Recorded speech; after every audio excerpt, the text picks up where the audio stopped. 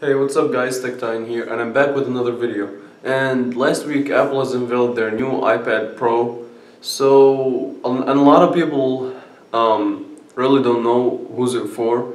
And personally, I'm one of those people. So let's talk about it. Let's see if the iPad Pro is for a specific audience.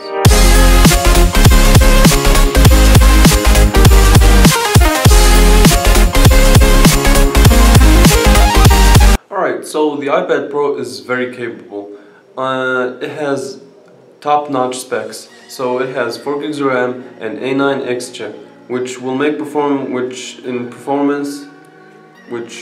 translates to great performance.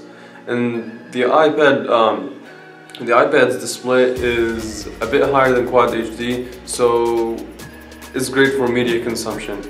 But it's 13 inches. So the design hasn't changed other than the 4 speakers and the smart connector, magnetic thing that Apple put so that you can use their wireless keyboard. This iPad is very capable, but it has their own software. So it runs iOS. Now I'm not saying that iOS is horrible, iOS is bad, but I wish that they would have made a modified version of OS 10.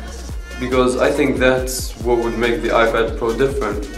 But since they went with iOS route, it's just a powerful machine and it's great for media consumption and everything, but it's $800, so and it's not very compact either, so I would rather get the iPad mini over the iPad Pro, even though it doesn't have the same great display or with the 4 gigs of RAM or the A9X chip, but it will still do what I want it to do. So iPad Pro is, I mean, don't get me wrong, it's a great machine, but who's it for? What's the audience that Apple is targeting? I don't know. That's the thing. There's gonna be some people that are gonna buy it, and they showed the Apple Pencil, so it might be for people who are in the graphic design world, but still, the iPad, I mean, $800, I think there are a lot more machines that are capable of doing the same thing as the iPad Pro for a better price. So, I don't know, I'm not really sure what Apple's trying to do with the iPad Pro, but then again, the iPad mini, a lot of people were skeptical about it, but it made more success than the regular iPad Air. People like the iPad mini more than they like their iPad Air or their original iPad Airs, because it's more compact. You can't use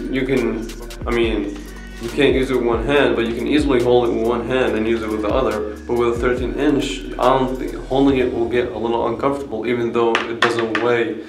Even though it's just like over 1.5 pounds, but still, I mean, the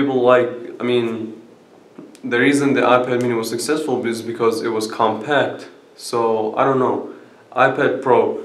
Tell me guys what you think about the iPad Pro. Leave it in the comments below. If you like this video, leave it a thumbs up.